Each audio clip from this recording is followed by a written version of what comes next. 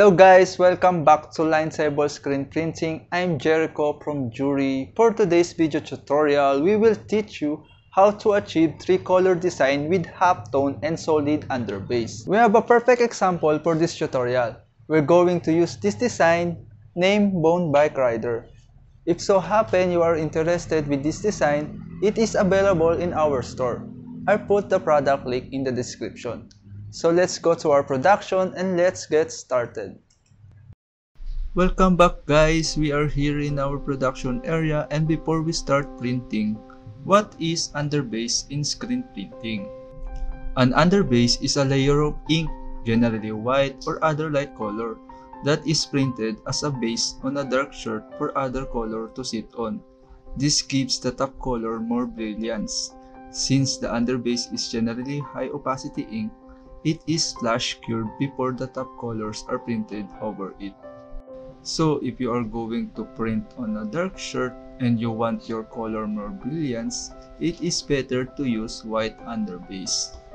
So let's start loading our shirt into the platen. Then let's start printing our white underbase. Printing a white plastisol ink requires more strength because it's too thick. So make sure that you have strength to push it. If you have a problem regarding in pulling or pushing, what is the best, we have a video regarding that. So make sure to check our YouTube channel, and we have a lot of video tutorials there.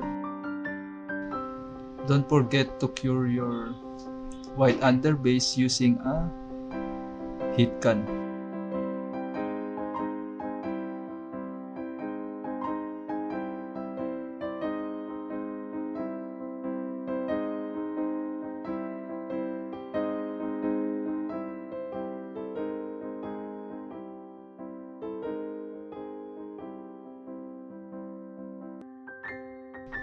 After we are done printing the underbase, we're going to print the next color of this design. So we're going to print the red color.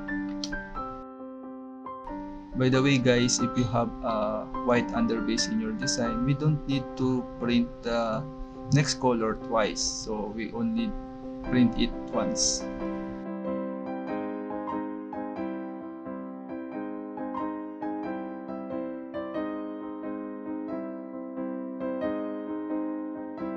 After we print and cured the red color, next we are going to print the last color, which is color black.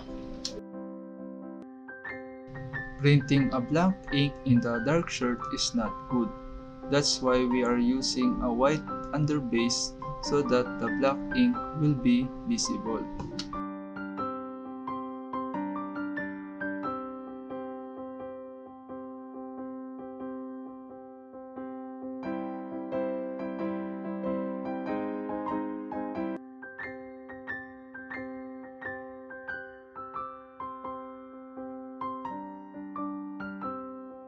Now we are done printing the last color.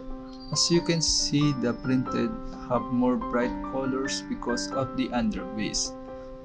If you don't know how to make underbase in your design, maybe I will make a video tutorial about that.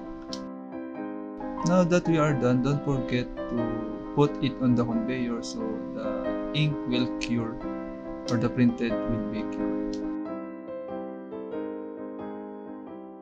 So that's it guys. If you have a question regarding with today's tutorial or video suggestion, leave us a comment.